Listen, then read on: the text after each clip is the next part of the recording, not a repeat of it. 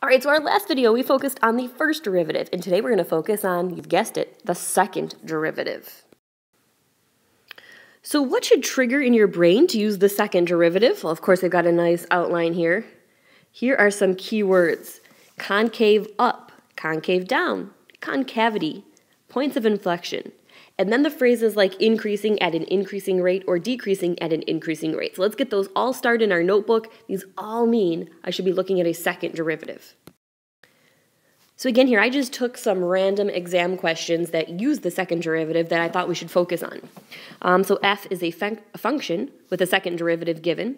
What are the x-coordinates of the points of inflection? So the first thing I highlighted is the question here. Here's my question. What is the point of inflection? So I'm going to basically scratch that and say I need to look at the second derivative. Okay, now what's convenient about this equation is that you didn't have to do any calculus. They gave you the second derivative. So you are literally just setting that derivative equal to 0.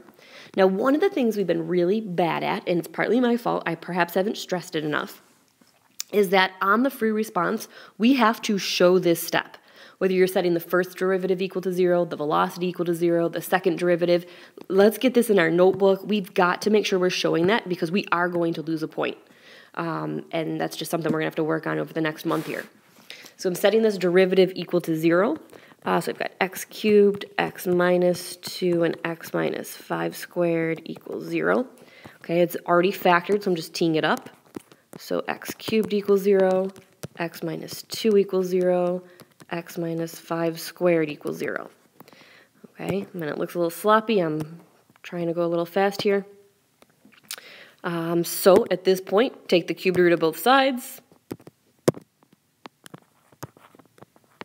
and you should get x equals 0. Solve here, I should get x equals 2. Square root both sides, I should get x equals, that cancels, move the 5 over, x equals 5. So I've got 3 points I need to consider. Now that doesn't make them all points of inflection because you do not have an answer until you make a sign chart. So I'm going to start with my 6, and I'm going to plug it in here. X cubed is a positive, or 6 cubed is positive. 6 minus 2 is positive. I don't care what I put in here because anytime I square it, it's going to be positive. 3 positives make a positive. If I plug a 3 in, 3 cubed is a positive. 3 minus 2 is a positive. And anything I square is a positive. So there's one catch. That is nothing. At 5, f double prime did not change signs. Let's try 1. 1 cubed is positive. 1 minus 2 is negative, and anything I square is a positive. So positive times a negative is a negative, times a positive makes a negative. Let's try negative 1. Negative 1 cubed means 3 negative 1s is a negative. Negative 1 minus 2 is a negative, and anybody I square is a positive, which gives me a positive. So now remember, this is talking about concavity. Concave up, that's negative, concave down, concave up, concave up. And I was looking for a point of inflection, which is where f double prime changes signs. So I would say at 0 and at 2. Let's go see if that's a choice. At 0 and 2 only is winner, winner, chicken dinner that I would go with there. All right, next question. They love these tabular questions, and they're so easy to fall for. So they give me a table of f double prime, and they're saying which of the following statements is true. Now, I want you to think first. When you see double prime, which word should trigger in your head? Concavity, points of inflection. These all talk about f double prime. Not mins, not increasing, not decreasing. These are all first derivative type questions. These are all second derivative type questions. So common sense should have crossed those off. I'm not even going to focus on those. I need to focus on the second derivative because that's what I know something about. Now, again, let's see. It changes concavity on the interval 1 to 3. So I'm only looking from here to here. Does this function change concavity? Well, can you ever tell if it's concave down or concave up? Here it's definitely concave down. Here it's definitely concave up. So I'm thinking that's true. Let's double check the next one. The graph of f has a point of inflection at x equals 2. Okay, before it I'm negative, after it I'm positive. So, could that be true? Is that true? Well, again, here's where the table is very sneaky. Do you know exactly what happened before 2? And a lot of people want to say yes because they think they know what 1 is, but 1 is not before 2. 1.99999 is before 2, which you know nothing about. You have no idea what's happening between 1 and 2, so you can't actually say that you changed from a negative to a positive. You have no idea what's happening after 2 at 2.001. You have no idea if you're positive or negative. So this cannot be true, and that's the one they're going to try to trick you with. We'd have to go with choice D there. All right, if f double prime equals this function, then the graph has a point of inflection when x equals what? So again, point of inflection means I need the second derivative. Convenient again, they give me the second derivative. So all they're seeing if you can understand what you're looking for. So if I tee that up,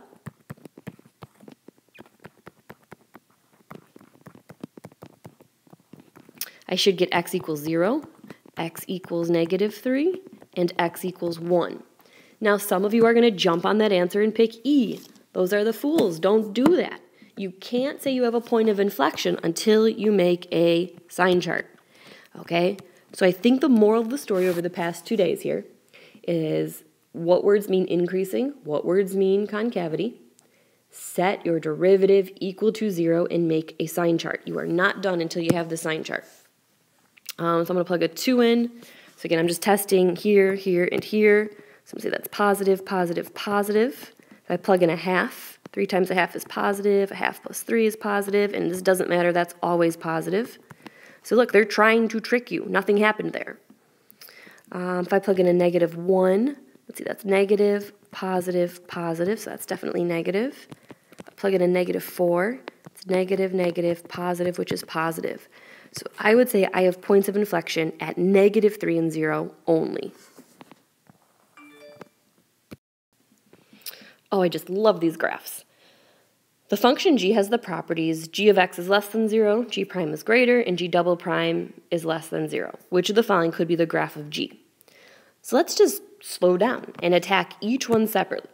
So if I'm telling you the function is less than 0, I'm basically telling you its y values are less than 0, which means the y values are sitting under the x-axis.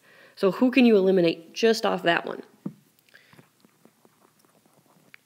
Okay, my y values are negative. G prime. This talks about the slope. The slope is positive.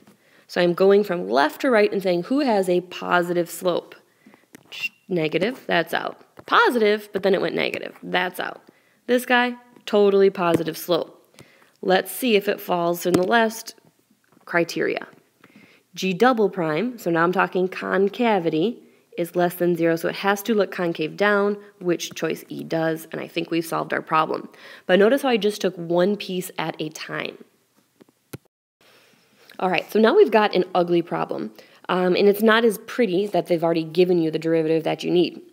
So it says the graph of g is concave down when. So again, I'm crossing these off and I'm saying I need the second derivative. Now, why am I saying this is uglier? Well, did they give you the second derivative? No. So you're going to have to take it. This is a great review problem.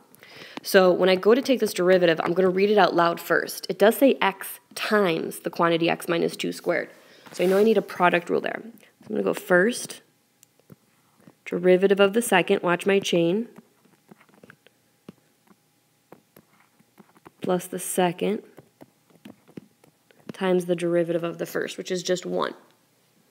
Now, we've said this over and over and over. Anytime you do product or quotient, and it's going to happen, that's the Calc AB exam, those are big topics, make sure you pull out a GCF next.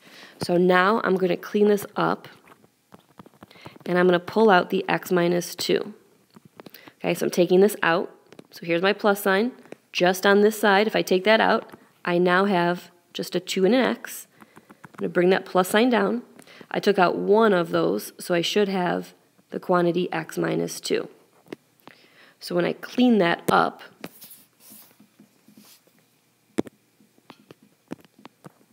oops, I'm going to get g prime of x equals x minus 2 times 3x minus 2. Okay, now I'm not done because I needed the second derivative, so now I'm going to derive this, which again is a product rule. So going first times the derivative of the second plus the second times the derivative of the first, which again is 1. So no GCF in this case, so I'm just going to clean up what I have here. I've got 3x minus 6 plus 3x minus 2. So that's going to get me 6x minus 8. And I'm always setting that derivative equal to 0. So I'm going to say x equals 8 over 6, or divide by 2, 4/3. Now that doesn't mean that's the answer. That means you have to make a sign chart and see if you actually have a point of inflection. So 4/3 is a little bigger than 1. That's 1 1/3. So I'm going to pick maybe 5 here and 0 here. And I'm plugging it into my derivative, which was 6x minus 8, my second derivative. So 6 times 5 is 30, minus 8 is positive. 0 times 6 is 0, minus 8 is negative. So I would say I do have a point of inflection at 4/3. So let's go back and see if that is an option. And that was not the question. It actually said concave down. So I would say I'm concave down from negative infinity till 4/3. Which would lead us to choice B there. Okay, so for second day in a row, big theme. You are setting either the first derivative or the second derivative equal to 0 based on the words you see. And let's just kind of recap here. First derivative, increasing, decreasing, max, min, extrema. Second derivative, points of inflection, concave up, concave down, concavity. We do have to make sure we get these straightened out. And I think the other big thing you want to take away is that we have to show f prime equals 0 and f double prime equals 0. And if you don't know what to do on a calc exam, try just setting the derivative equal to 0 because that usually gets you a point.